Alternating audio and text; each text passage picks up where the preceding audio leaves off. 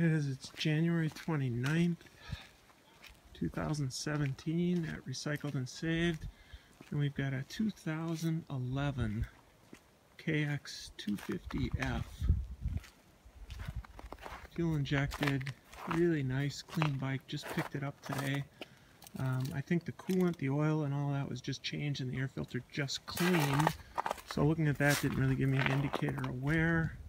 Aftermarket Pro Circuit exhaust, brand new Renthal chain and sprockets. Everything is really tight. You can see the shifter is really snug. The foot pegs are really, no wiggle room.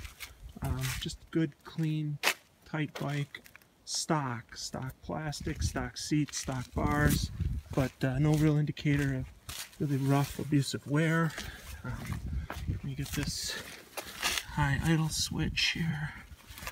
Fire this up. When I took it for the ride, it ran good, started good.